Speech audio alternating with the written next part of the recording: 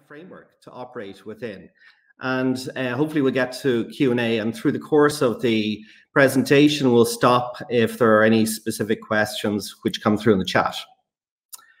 Okay, so let's get to it. So why are we having this discussion today, and why is Lean Digital gaining traction as an essential framework to consider when moving to new digital ways of working?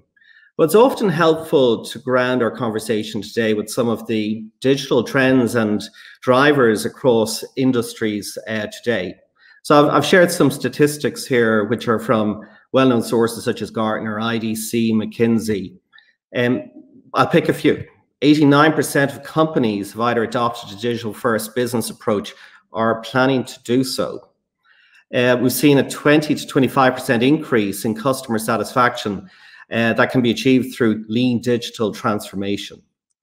56% of CEOs say digital improvements have led to increased revenue. 45% of companies don't believe the company has the right technology to implement a digital transformation. And 69% of consumers say a disconnected customer experience would make them consider changing service providers. And surprisingly, maybe not, 70% of digital transformations fail. Not completely, but most often due to resistance from employees and lack of appropriate frameworks. So these statistics have been taken from a number of leading industry sources, as I say, IDC, McKinsey. Most organizations have been forced to re-examine digital strategies, especially because of the pandemic. And the projected value, if you think about, the value of direct investment in digital transformation up to 2023 is estimated to be around $6.8 trillion US. So this is clearly not a topic you can ignore today. Now, let me start with, go to the next slide here. Let's talk a little bit about some of the basic terminology which is used widely across industries when talking about digital investments. Most people tend to confuse digital transformation with digitization or digitalization. So I'm going to try and break down the meaning of these terms a little bit today. And these three elements are commonly referred to as the 3 Ds. So let's start with the first one, digitization. So this really dates back to the 1950s with the advent of computers, and it really came to prominence in the 1990s with the arrival of the World Wide Web. Digitization is the process of converting information from analog form to digital form. So some, examples of this may be scanning a physical photo and creating an electronic record, converting a paper report to a PDF file. Think of moving your diary to a fancy notebook, such as OneNote. Now, the benefits when you think about digitization, it really enables the efficient and effective storage of information, which takes up less space. And if you think about it, and you think about how it's changed the way we work, how we shop, how we bank, how we manage our health, how we travel, educate, and how we entertain ourselves.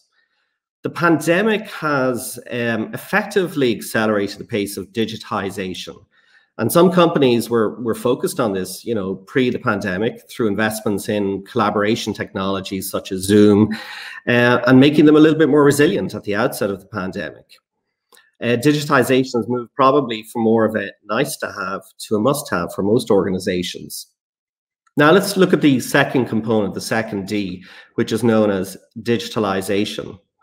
Digitalization moves beyond digitization, and really what it's doing is leveraging digital technology to entirely transform your business process. And so that's really evaluating, re-engineering, and reimagining the way you do business today. Typically, you are concerned about, streamlining processes, simplifying operations, driving efficiencies, and taking cost out. And think of it as yet another step towards a digital business model.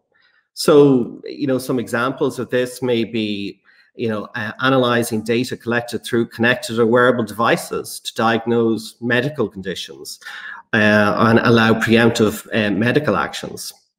In education, it can refer to the use of digital tools to teach students in a hybrid or virtual teaching model. And then as we move forward into the realm of digital transformation, This really refers to the way business is done. And, you know, in essence, it involves creating, in some cases, entirely new businesses. If you think digital transformation makes companies reevaluate and improve on their current standard operating protocols for areas such as internal systems and customer interactions. In contrast, digitalization, the previous one, simply means applying technology to run an existing business, whereas digital transformation really means developing new businesses in a digital way. Now, some real-world examples include AI-powered chatbots that answer simple customer queries. Nike is a great example. It's, as most people know, is a giant in the sports footwear industry, has created a mobile application that allows you to choose the best type of shoe based on leg scan. And they scan the feet, and the application then creates a map of them based on, I think, about 13 different data points. And there are other examples in the areas of digital payments and even in education, moving the curriculum online.